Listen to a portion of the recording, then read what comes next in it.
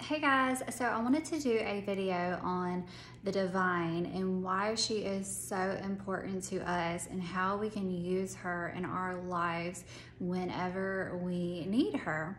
So a lot of people don't understand that there are actually two versions of God. There is God and then there is Goddess. There is the divine, and a lot of people know her as the Holy Spirit. But when you look at the Bible and you look at religion, then a lot of people teach the Holy Spirit as a masculine, which is actually false. The masculine is just God, the creator. And it used to be in the Bible as the Holy Spirit being the feminine. But a lot of versions of the Bible have taken that out and have actually made the Holy Spirit as a masculine figure for whatever reason. You know, a lot of things have been distorted in our culture. So that is what has been shown to many people and has been shown to me and has actually been revealed, and the veils are being lifted all around the world. So that's actually a good thing to now know. And a lot of esoteric texts and knowledge and wisdom is showing that also. So if you do your research, you will find it as well. So the divine mother, the divine, however you want to call her, is actually the feeling of unconditional love that will start pouring into your body as you start inviting her in, as you start meditating, as you start having your awakening, your Kundalini awakening, any of these types of things. You will feel this absolute love, this rush flooding into your body, and it is the most intense feeling that you have never felt from any mortal. And she is here to assist us in our everyday life. I call on her all the time, actually. So when I used to pray to God, not a lot in my life actually shifted, but the Divine Mother actually helps me a lot, and I see things shift every single day in my life. So she will help you in any time. You just have to know how to ask. And I just want to say this: each one of us have masculine and feminine energy within us. And if we ever deny one of these energies, if we're ever afraid of one of these energies and we push it away, then we're pushing away the masculine or the feminine within us. Not only that, say we're pushing away the feminine, we're pushing away the mother, and then we're pushing away the feminine in us, then we're pushing away the Holy Spirit. We're pushing away the Goddess, which is the female version of God. So if you want to look at the opposite of it, then we're pushing away the male in us, we're pushing away the Father, we're pushing away God the Creator. So there's so many layers to it, there's so many aspects to it, however you want to say it. And then you know, this is how it plays out in our bodies, this is how it plays out in our everyday lives, and it can cause issues. It can cause issues within health, it can cause issues within our relationships, within our parents, generations, I mean, everything. So that's why we really have to heal this within ourselves and within our own energies and really balance this out, because we don't want to be projecting this out onto others, and also just be having these issues within our own selves. Because for instance, I'll use this. I was having an issue starting this business because I had this nugget of a business that I really wanted to do, but then I was just beating my head against the wall because I was like, well, I can do it this certain way. And I started with a path of how I was going to do it, but it was more based in technology, and I'm just not a technology person. I'm more of a creative. I've always been a creative type person and more of a airy-fairy when it comes to kind of my head's in the cloud.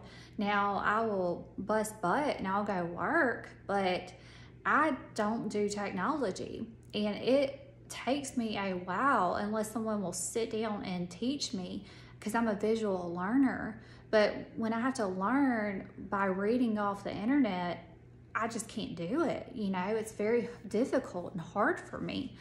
So I was going down that road for a month and just it was like hamster wheel after hamster wheel, having issues, trying to figure things out, to finally where, you know, and I was asking Source, and I was meditating every day, and I was asking for guidance and messages and messengers.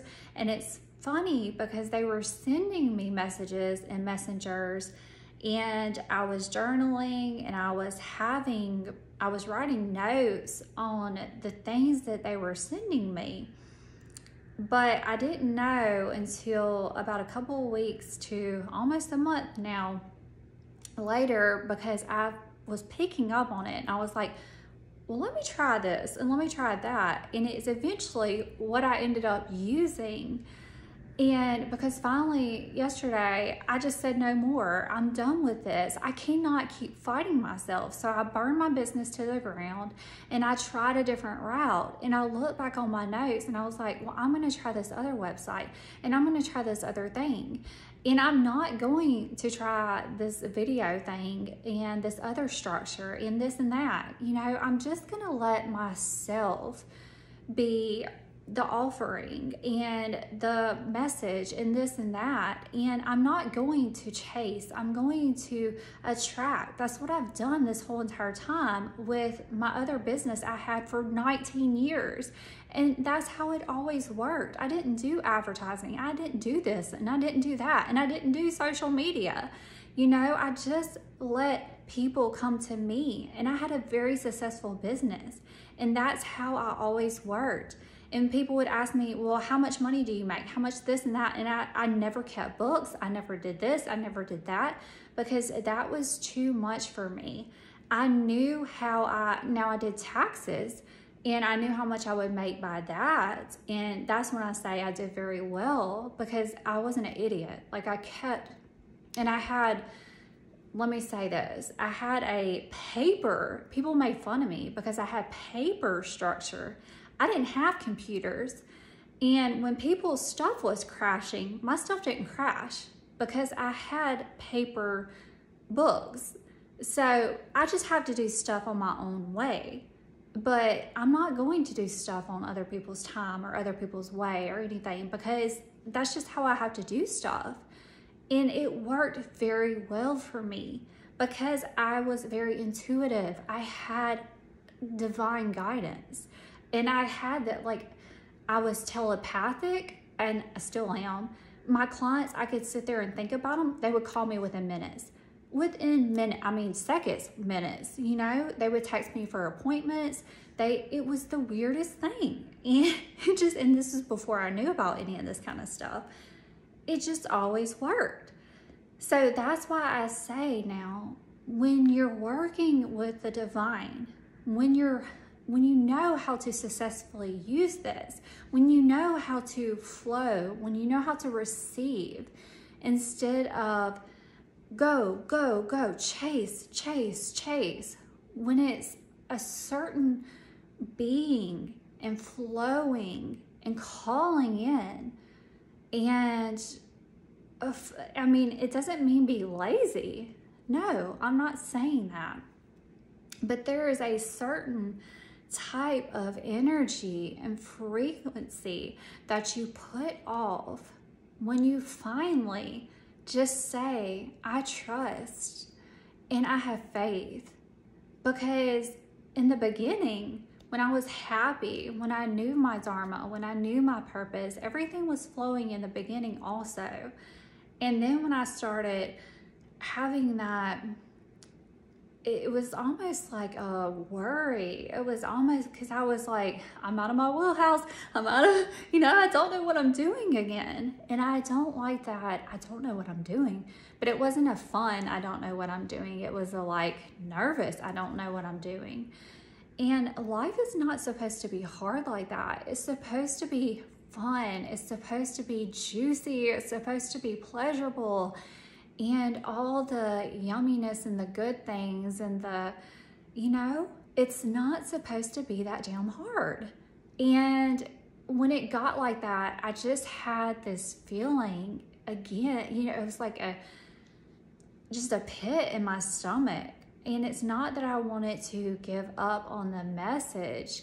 I just wanted to give up on that structure. And I knew I had to restructure it. And that's when I knew I had to call in the mother. And so what I did was not only call in the divine by falling back and by being and by receiving, I also called in my goddesses, my mother energy, my divine feminine, and then my dark feminine.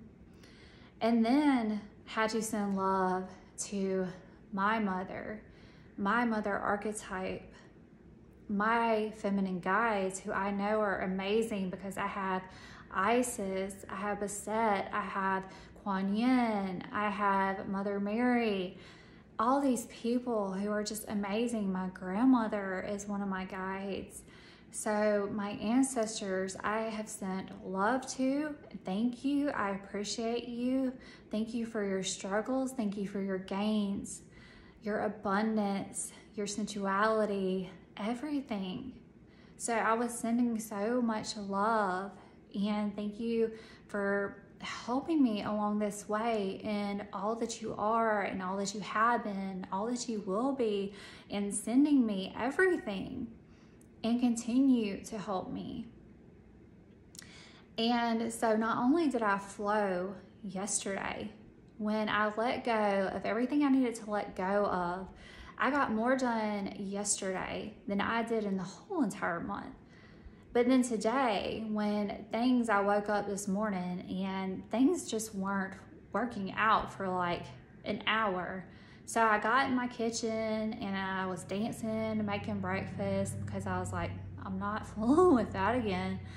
So I wanted to have pleasure and fun. And when I did that and was sending all the love and doing everything that I just wanted to do and enjoy life again, I started having these downloads.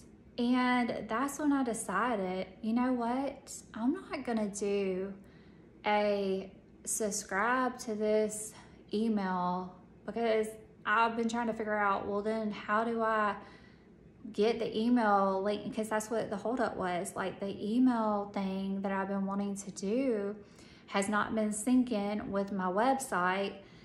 And so I'm like, well, maybe I'm not meant to do that. So let me start a YouTube and go into that, and let's see how that goes. So if people want to be led here, if people want to hear these messages, they can do that instead of subscribing to an email and me having to do an email send out or whatever, so people can just hear it here, so we'll just see. We're just gonna flow with it. So, who cares? I just want to have fun. And I want people to have fun, and I want people to know that evolution can be whatever you want it to be, and structure, screw structure. I feel like we're in a new paradigm now where it's asking us to revamp, it's asking us to break down the walls, and it's asking us to absolutely just say F it all and to revamp and look at where we are. And do you really want that? Is that how you want it to be? Or do you want it just to like be fun and light and free?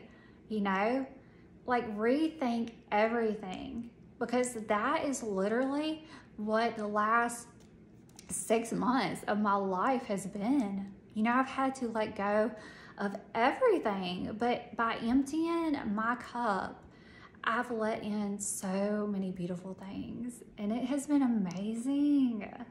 So I encourage everyone to just recalibrate, rethink, reimagine, because it's really quite beautiful. So I love you guys. Have a wonderful day. Bye.